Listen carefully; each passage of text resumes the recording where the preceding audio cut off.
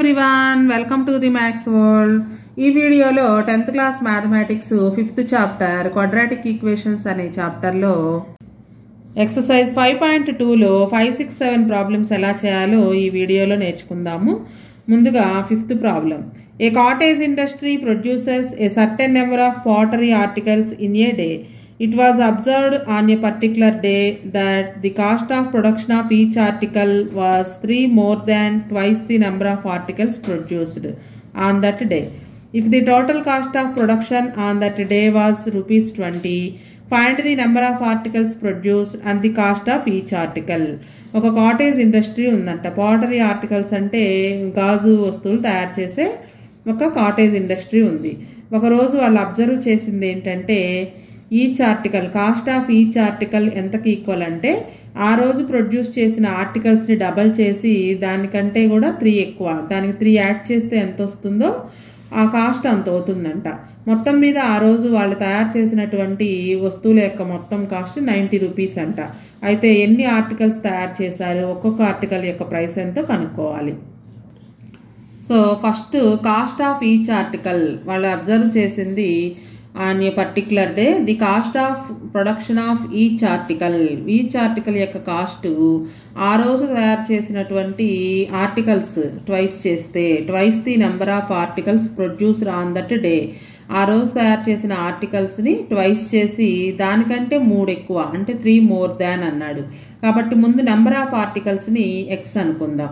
Let the number of articles is equal to X. Articles produced అంటే తయారు చేసిన articles, ఆ రోజు తయారు చేసిన ఆర్టికల్స్ని ఎక్స్ అనుకుందాము. అప్పుడు దాని కాస్ట్ ఎంత అవుతుంది?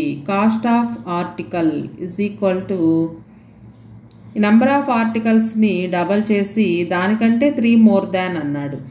3 more than twice the number of articles. Number of ఆర్టికల్స్ని twice చేసి దానికంటే 3 ఎక్కువ. ట్వైస్ చేయడం అంటే 2తో మల్టిప్లికేషన్ చేయటం, 2x + 3. ఇది cost of article. So total cost ఎంత అవుతుంది? టోటల్ కాస్ట్, ఈ కాస్ట్ ఏంటి, టోటల్ కాస్ట్ ఏంటి అంటే total cost of articles is equal to, suppose ఒకరోజు వాళ్ళు ఒక 20 ఐటమ్స్ చేశారు. 20 ఐటమ్స్ ఒక్కొక్క ఐటమ్ కాస్ట్ ₹3 అనుకోండి. మొత్తం ఎంత అంటే 20 × 3 వేస్తాం కదా. అలాగే ఇక్కడ కూడా మనం ఈ రెండింటిని మల్టిప్లికేషన్ చేస్తే టోటల్ కాస్ట్ వస్తుంది. x × 2x + 3, x × 2x plus x × 3, x × 2x 2x × x x² plus 3 × x 3x. So total cost of articles on that day is 2x² plus 3x. But given in the problem total cost is 90. But given in the problem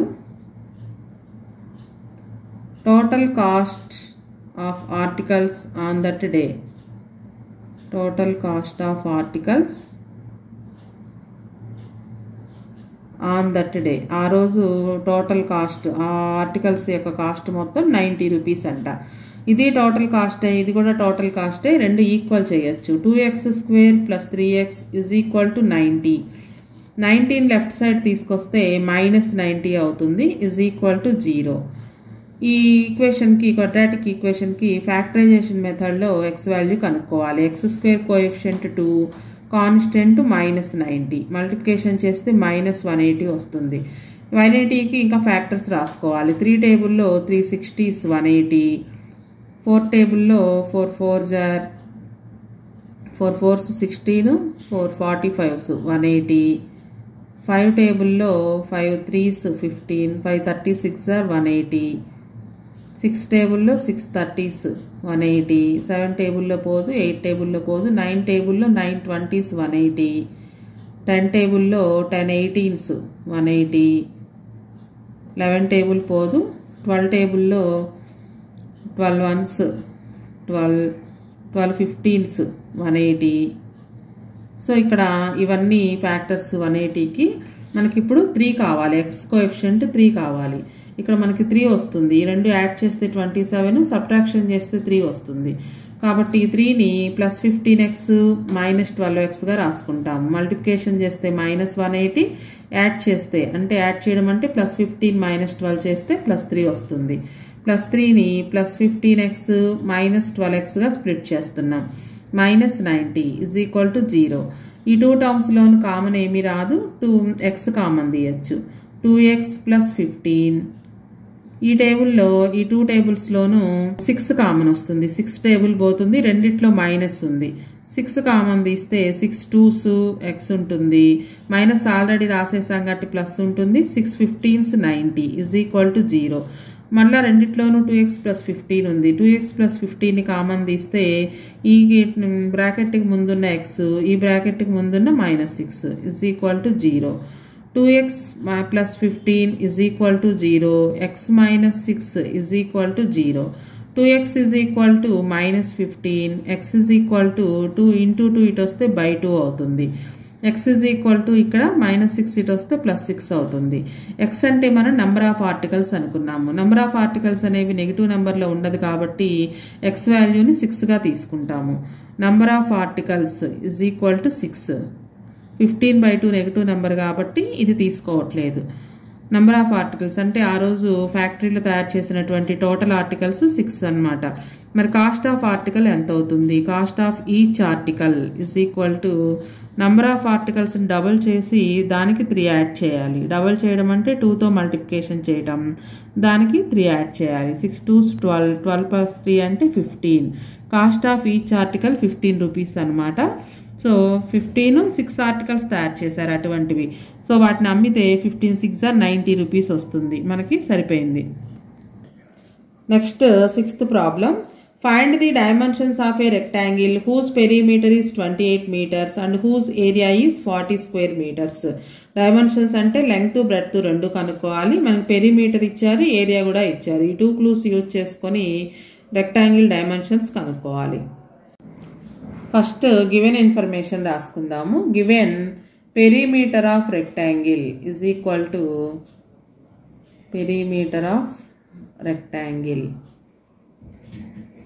is equal to 28 meters.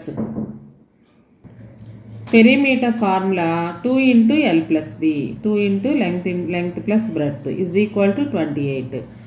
Into 2 right side వెళ్తే by 2 అవుతుంది. L plus B is equal to 28 by 2. 2 1s 2 4s అంటే 14. Length breadth add చేస్తే 14 centimetres 14 metres రావాలి. మనకు మీటర్స్లో ఇచ్చారు ఇక్కడ. ఈ రెండు తెలియదు, లెంగ్త్ తెలియదు, బ్రెడ్త్ తెలియదు. సో లెంగ్త్ని x అనుకుందాం. Let length of rectangle is equal to x. Length of rectangle is equal to x metres. Breadth రెండు యాడ్ చేస్తే 14 రావాలి కాబట్టి 14 మైనస్ x అవుతుంది. సపోజ్ 14లో మనకి లెంగ్త్ 10 అని తెలిసినట్లయితే 10 అనుకున్నట్లయితే బ్రెడ్త్ 14 మైనస్ 10 అని రాస్తాము.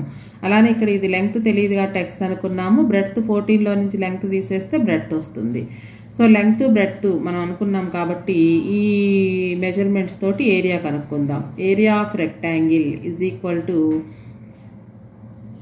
L into B, length into breadth. లెంగ్త్ని x అనుకున్నాము, బ్రెడ్త్ 14 మైనస్ x. మల్టిప్లికేషన్ చేస్తే 14 into x 14x minus x into x square. ఇది area of rectangle.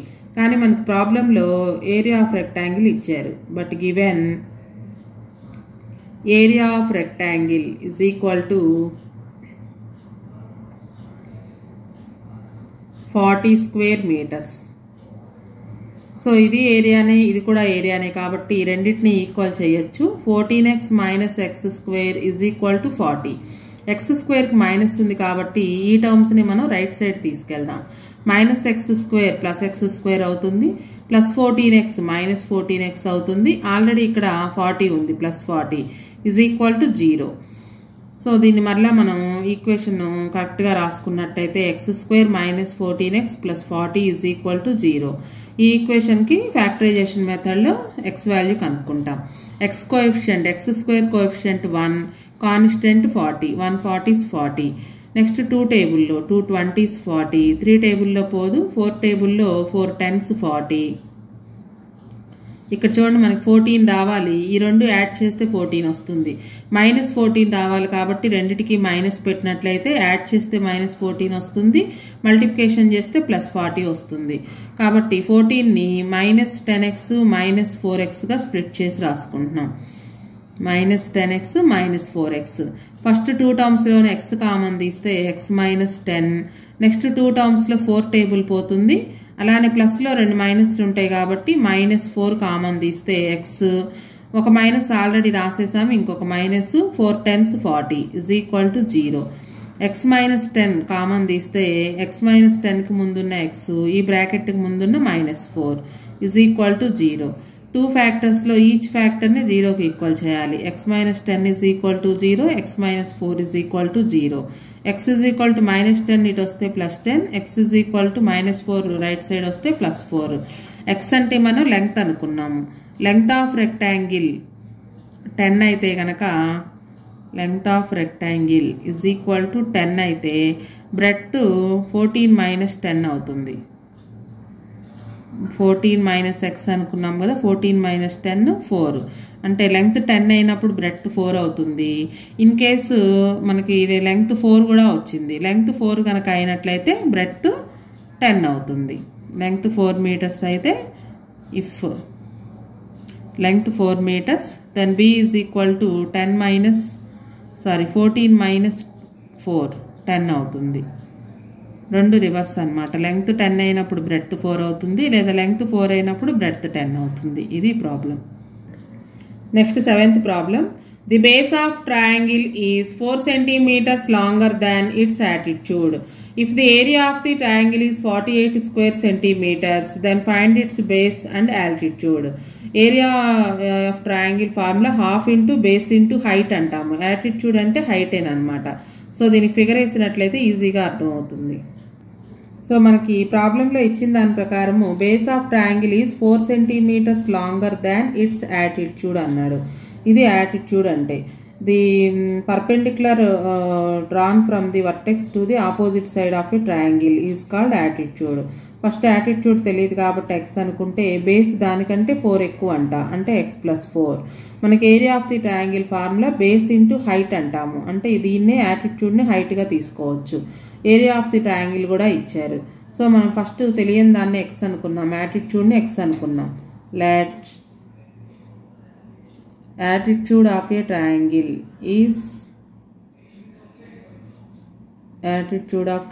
is equal to x. So base is equal to దానికంటే 4 ఎక్కువ, అంటే x + 4 centimeters. Area of triangle is equal to area of triangle formula ½ into base into height, ½ into base into height. Height అంటే ఇక్కడ యాటిట్యూడ్ని height అంటాము. ½ into base ఏమో x + 4 into height అంటే attitude x అవుతుంది. Multiplication చేస్తే x తోటి రెండింటిని multiplication చేస్తే x into x x² + 4 into x 4x, డినామినేటర్లో 2 ఉంది, /2. ఇది ఏరియా ఆఫ్ ట్రయాంగిల్. కానీ మనకు ప్రాబ్లంలో ఏరియా ఆఫ్ ట్రయాంగిల్ ఇచ్చారు, but given area of triangle is equal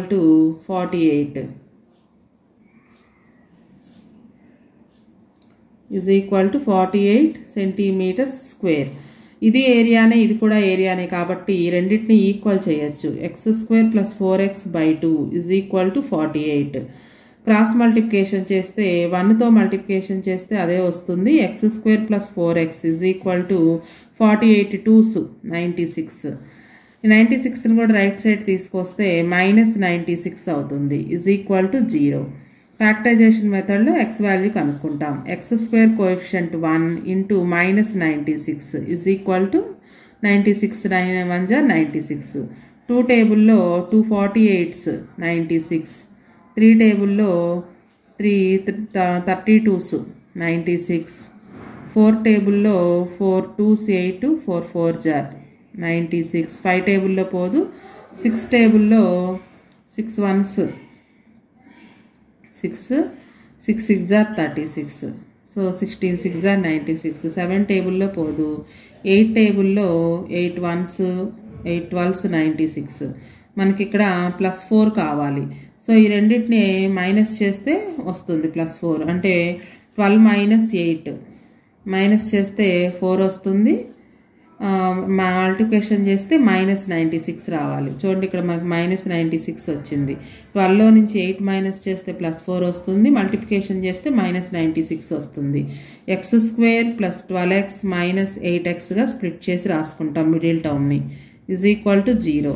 first 2 టర్మ్స్లో x common తీస్తే x + 12. నెక్స్ట్ 2 టర్మ్స్లో 8 టేబుల్ పోతుంది, మైనస్ కూడా కామన్ వస్తుంది. 8 కామన్ తీస్తే x - 8 12s 96. మైనస్ కామన్ తీసాం కాబట్టి ఇంకా ప్లస్ ఉంటుంది. = 0. x + 12 మరలా x + 12 కామన్ తీస్తే ఈ బ్రాకెట్కి ముందున్న x, ఈ బ్రాకెట్కి ముందున్న -8 = 0. x + 12 = 0. x - 8 = 0. x +12 ఇటు వస్తే -12 అవుతుంది. x -8 రైట్ సైడ్ వస్తే +8 అవుతుంది. అయితే మనం x అనుకున్నది attitude of a triangle. Attitude అనేది నెగిటివ్ నెంబర్ ఉండదు కాబట్టి +8గా తీసుకుంటాము. Attitude = 8 centimetres. బేస్ దానికంటే 4 ఎక్కువ అంటే 8 + 4 12 సెంటీమీటర్స్. ఇవి మీకు రిమైనింగ్ 2 సైడ్స్.